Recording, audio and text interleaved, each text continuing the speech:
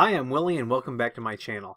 So we kind of got a little derailed on videos when the 5,000 subscriber mark hit. That's an awesome reason to get derailed. And before that I talked about how every other video is going to be dedicated to something Ubiquiti, and then I'm going to start other series along with that. So we started our pfSense videos. We're going to go ahead and get a fresh start here because in the meantime UniFi 5.3.11 was released, so I want to cover that real quick, and I want to cover how to upgrade on our cloud key, which is where our current controller is for the lab.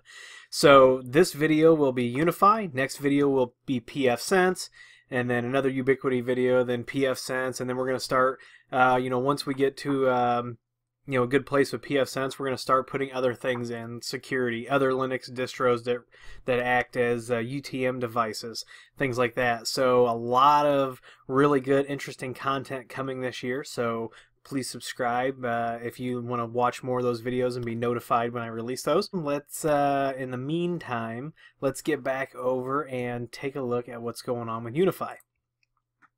So we've got our cloud key that we've been working with, and we're going to log into the cloud key management.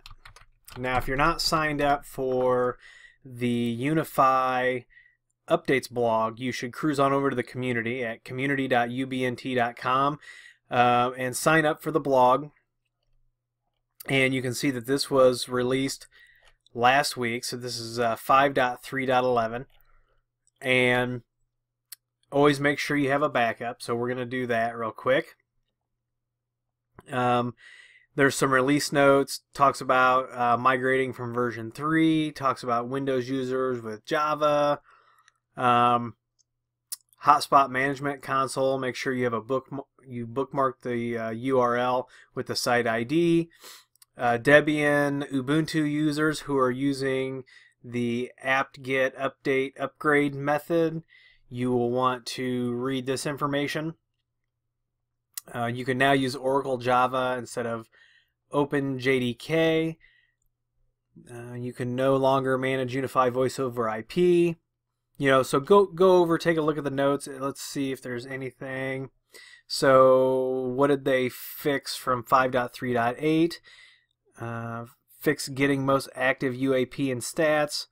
They removed an unsupported PoE mode 24 volt from that new US 8-60 watt switch. They updated translations, show controller settings to super admins only, improve WebSocket connection while using WebRTC, fix radius VLAN modes, fix for saving controller settings, fix error connection, catch context, and debug. Looks like there's some firmware changes. It says UAP USW firmware 3.7.5 has been pushed to this release as well. Here's the bundled firmware, and then if you look at my old videos where I go in and I download the update, here's where you can download that Debian Ubuntu deb file, and you can manually do that. But let's hop back over to the cloud key. When we logged in, we are going to go to maintenance, and here under UniFi we are going to click check for updates. And after it does that, you can see a new version of UniFi package is available. So we can click update now, and it's going to say, do you want to update UniFi package now? It is recommended that you create a backup. So we're going to cancel this real quick. We're going to log out. Go back over to our main interface, and you can see that we're still on the version 5.3.8. So we'll go to manage, and we will log into this. Let it come up. We'll go down to settings, maintenance, and we'll just do a quick backup real quick. 7-day retention. If we go to auto backup, you can see where we have auto backup, and these are all stored on the storage of the cloud key. But we'll just grab that manual backup real quick just in case. And we'll log out. We will go back to our cloud key. And another thing we're going to check, I didn't notice, but we'll see if a new version of the actual cloud key firmware is available real quick. So it's on version 0.5.9. We'll check for updates. And the Cloud Key operating system itself is up to date, so we'll click that check for updates under UniFi. We're going to go ahead and update now, confirm that we have a backup, so it's going to update the UniFi package. So it takes a little bit of time to do this, probably dependent on several things, your internet connection being one of those. Okay, so the little update screen disappeared, and now you can see we are on UniFi version 5.3.11-8935. UniFi is up to date. We'll click check for updates just for giggles. UniFi is up to date, so we'll go ahead and log out of our Cloud Key. And now we can see the controllers on 5.3.11, so we'll log into this guy.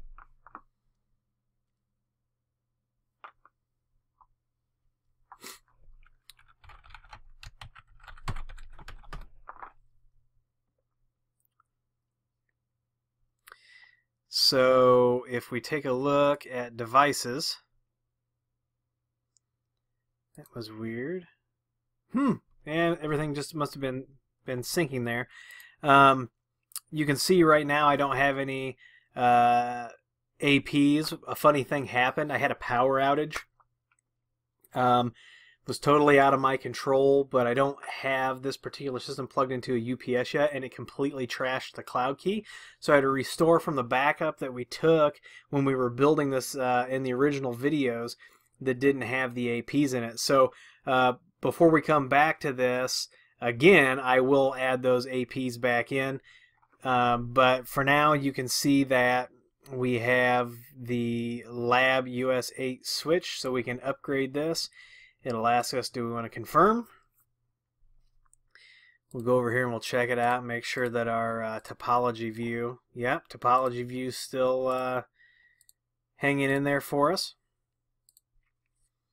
So we'll be upgrading for just a few minutes. So that's it. That's really how easy it is with the Cloud Key to stay up to date. And we're on 5.3.11. I'm not sure what the release time is for the next version. There are some other testing versions that are available, but this gets us up to date to 5.3.11. I've got some production sites that I'll be working on. If you've got any questions, please post them down in the comments. You can always email me.